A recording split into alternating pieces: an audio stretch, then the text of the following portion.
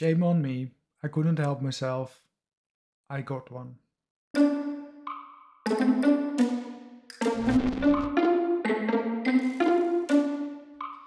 I've always had quite an itch of having to want to try shiny new hardware that I end up getting really excited about in the first few weeks that I have it. And then, well, after a few weeks, I tossed them away and probably never used them again, like I did with the Meta Quest and the Cat VR and, well, most VR devices, anyways. I always really hope that by trying out these new devices, I will be able to open up some kind of new and exciting business opportunities, like creating immersive VR games for clients. But for some reason, the VR industry, well, it never really went into second gear. Originally, the whole gaming industry became very excited when they got their hands on the first Oculus Rift dev kit 1 or 2 or, well, whatever. We all knew that this was just the beginning of something truly epic, immersive gaming experiences in VR. Yes, the resolution was a bit low. Yes, the thing was very painful to put on your head. Yes, it also made you really sick within 5 minutes of wearing it. And yes, half of the time it didn't even work.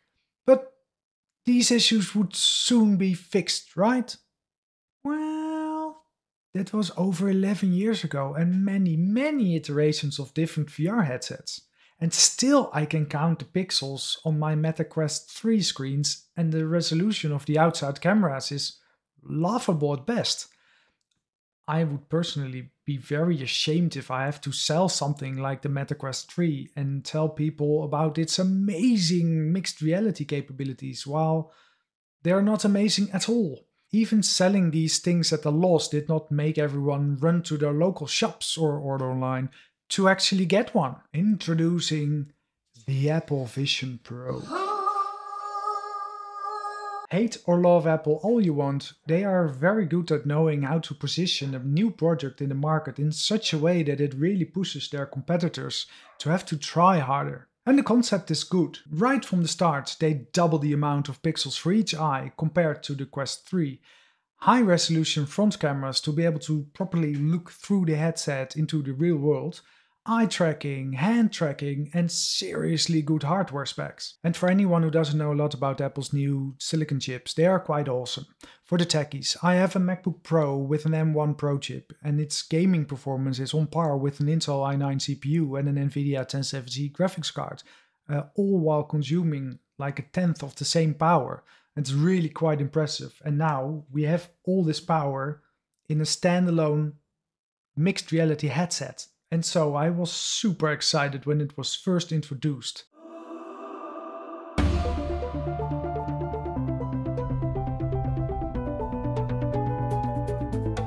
Even after hearing about them pulling an America first and Dominic second.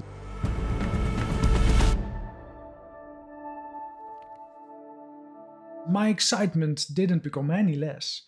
If I'm really honest to myself, it was only a matter of time before I found a good enough excuse to get one shipped to the Netherlands, into my home, and on my head. And now that I've had it for a few days, my experience is a bit mixed, and my excitement is also a bit dampened as well.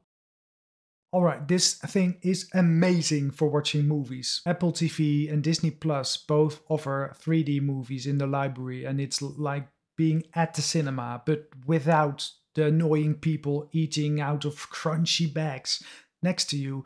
And the 3D actually works way better than in the cinemas. But yeah, the thing is still very heavy, and none of the included head straps really impress me.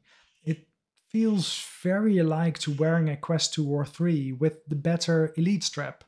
It's not bad per se, but I had hoped they would have been able to do something better. I've had quite a lot of fun watching Snake's Zuckerberg's reaction, where he is detailing why the Quest 3 is the better product, period. In the Netherlands, we have this TV commercial. We, from Toilet Duck, recommend Toilet Duck. No shit you think the Quest 3 is a better product, Snake. You're selling it. And don't fully believe Snake as well, because, yeah, well, the Quest has a big library of games, or well, it's getting bigger every day. But the Vision Pro has many, if not all, existing iOS apps that work natively in the hardware. I've had such a blast replaying Woven, my first entertainment game, on the Vision Pro. It worked perfectly, almost as if it was designed for it, which it wasn't. Now, personally having used both the Quest 2 and 3 and now the Vision Pro, I think the Vision Pro is better in almost every way. But you really shouldn't compare them because they're quite different kinds of products. And well, is the Vision Pro worth the price tag though? Probably not, but I can think of a lot of other expensive things that really have no reason to exist. I almost forgot, there is one thing that the Vision Pro absolutely fails compared to most standalone headsets. And that's the bloody battery. And its cable. And wherever you keep it, it's the wrong spot. Leave it on the table, walk away, get really immersed, you'll drag the battery right off the table, or put it in your pocket. And then when you take off the Vision Pro, leave it on the table and walk away. Oh crap, you forgot. Battery still in your pants. And now you're weeping because you have a brick. $3,500 brick. Now, from a developer perspective, I've been playing around with it, creating Unity project with it.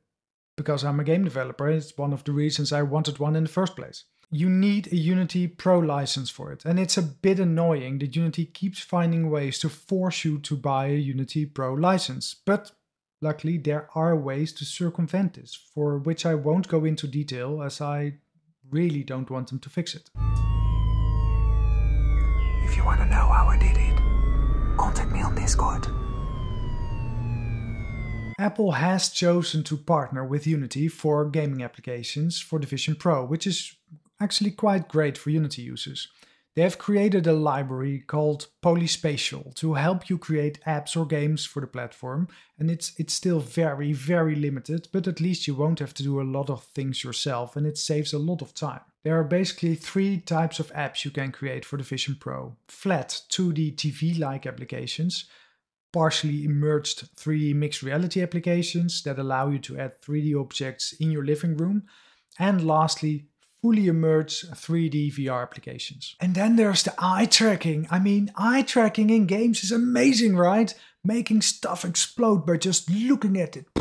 Painting with your eyes, blink to kill enemies. Looking angry to scare off annoying critters. I don't know, the possibilities are almost endless. No, guess again! They locked every eye tracking possibility. There's absolutely no way to get any input from eye or face tracking. None. I'd like to jest and say, it's just Apple being Apple and it'll be fine. But no, I think that by doing this, they killed the Apple Vision Pro before it even had a chance. The reasons for them doing this are probably good. They say they want to protect everyone's privacy, and if this is true, I even applaud them for it. But it still makes the Apple Vision Pro pretty useless for epic VR games. The only eye interaction I'm allowed is an automated and quite ugly highlighting effect.